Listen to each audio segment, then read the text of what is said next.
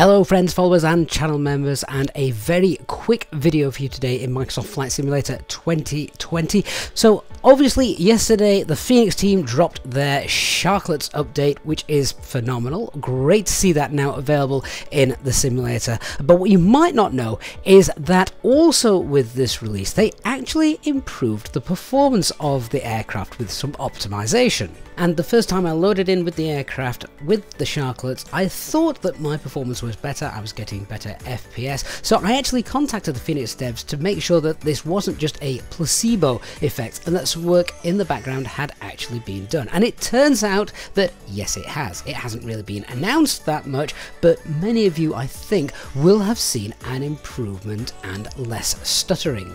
Now, of course, this is wonderful. However, there is one thing preventing you from getting the best out of this new optimization the Fenix team have done, and that is a little bug with GSX, which I want to address today.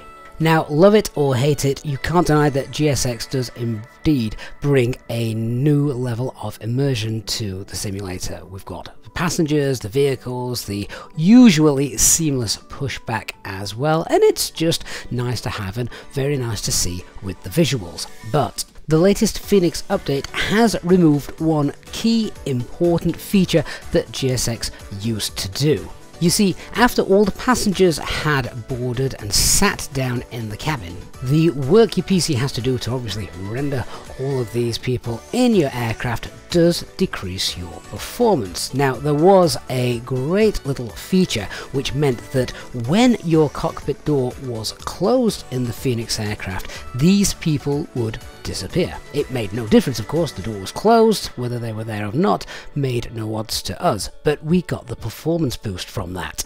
However, this update with the Fenix Sharklets edition means that GSX does not remove the people when the door is closed. So as well as the Fenix aircraft obviously being hard on the systems with all the underlying technology going off underneath it, the last thing you want is to have a load of passengers sat there in the cabin that you can't actually see anyway. There you go, just moving the camera through the door, they're still there even though the door is closed. So for the time being, I recommend we kick them off. Doing this is actually very simple. Just open up your FS Dream Team Universal Installer, which is what is used to install and configure GSX. When you have gone into that, on the lower right hand side you can see the aircraft which allows seated passengers. For now, deselect the Fenix aircraft. This will not affect passengers boarding your aircraft and deboarding your aircraft in the sim, so you will still get the effect, but it just means they will not remain in your seats for the duration of the flight, hogging your PC resources. Once that is done, the next time you're in your sim, you'll be able to open the door and see that those passengers are not there. But as I say, it doesn't actually affect the external visuals. You will still see them walking to your aircraft to board and disembark when you get to your arrival destination.